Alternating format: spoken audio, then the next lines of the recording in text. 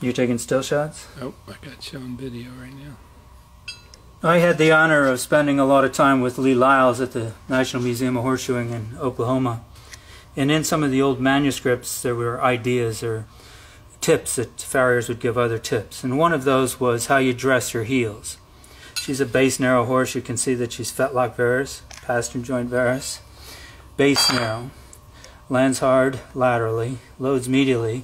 So we're going to give her increased width of web laterally to support that side, to prevent some of the elongation of soft tissue, to prevent some of the compression of the joint spaces on the inside or medial side. Furthermore, because she's flared, I've knocked it down to the inside, giving her more support, increasing that width of web. This is a Grand Prix shoe which is designed to have a wider width of web on the lateral side or outside, and I've further increased that.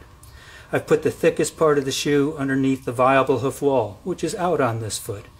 If this heel was crushed or run under, I would do a heel like this, where it's knocked down to the outside, as I did on this horse's front hooves. So, because she's flared, I'm going to knock it down to the outside.